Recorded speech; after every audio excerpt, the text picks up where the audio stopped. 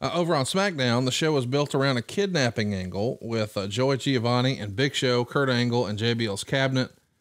This is a hilarious skit that you and I have had the pleasure of hearing JBL describe in great detail in some of our live shows, available over at adfreeshows.com. Can you sort of recap and tell everybody about the silliness of these darts you're trying to use on Big Show? This is fun stuff, is it not?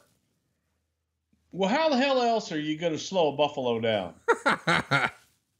You got to have like a blowgun, dart gun to tranquilize them. A man that size, you're just not going to be able to give a couple of cc's of Valium and calm him down. You need a dart gun. You need technology that will stuff a buffalo or stop a buffalo. You could stuff a buffalo like that too, but who knows?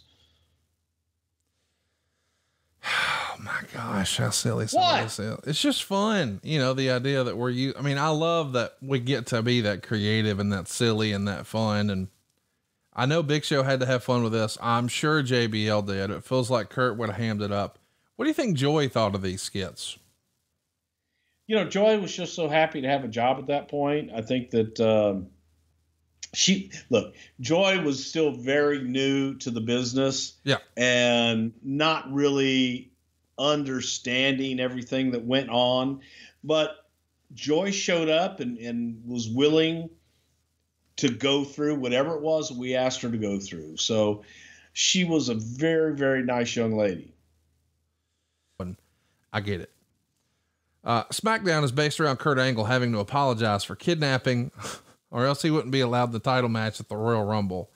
So let that be a lesson to you folks. If you kidnap somebody, just say you're sorry, and then you still got a shot at the title. JBL go ahead. How long are you going to hold a grudge? Well, that's a fair question.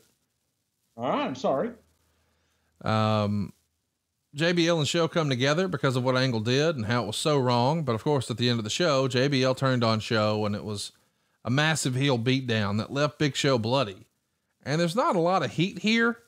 It is a big angle and it seems weird that the audience, do you think at this point, perhaps the Big Show had been good guy, bad guy, good guy, bad? It just flip-flopped so much that fans were starting to tune out a little bit and it was hard to, or is it just hard to have a sympathetic baby face when you're a giant?